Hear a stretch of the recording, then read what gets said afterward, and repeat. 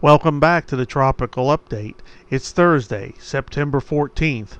I'm Tom. I'll be guiding you through graphics.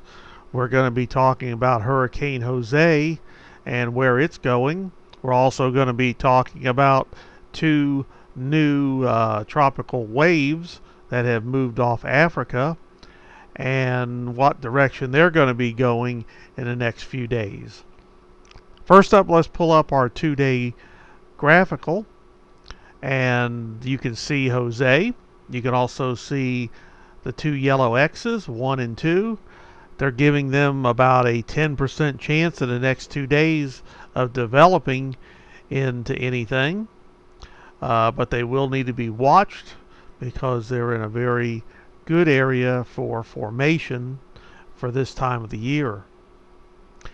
And our next graphic is actually going to show tracks and where the most likely areas for formation are. And that is the orange areas, the green, and the blue. And usually what track they take. And that track this time of year, September, is normally either toward the mainland or they curve out to sea. Now here's the 5-day, and you can see there that both those tropical waves that have moved off Africa are showing pretty much a westward due west track, and that will have to be looked at.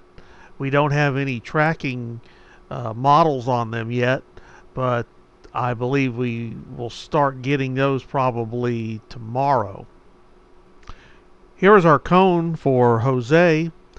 You can see they're looking for a northwest movement, and somewhere out around Friday they're looking for it to turn north.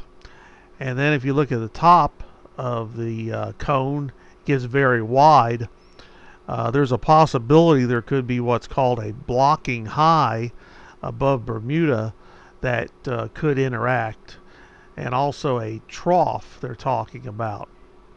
And here, if you look at the models, you can see that even though they're not really showing it very close to shore, they are showing that loop up at the top, one of the tracks, and that could, because of this blocking high, could build in and cause some trouble.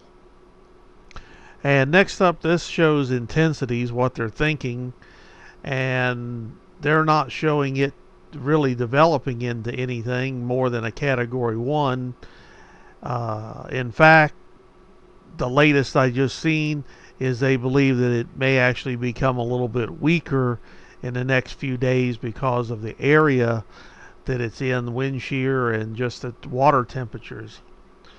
Here's a picture of it, and yes, it looks pretty good convection wise, and it's in just a very bad area for wind shear, and the water temperatures are not that great. So it's not going to intensify. It's probably actually going to go down in intensity for the next couple days. This I wanted to show you. If you look, there is that high out there in the Atlantic that could move and become that blocking high. Also, we're still dealing with the remnants of Irma. That's that low that you see up there near Delaware and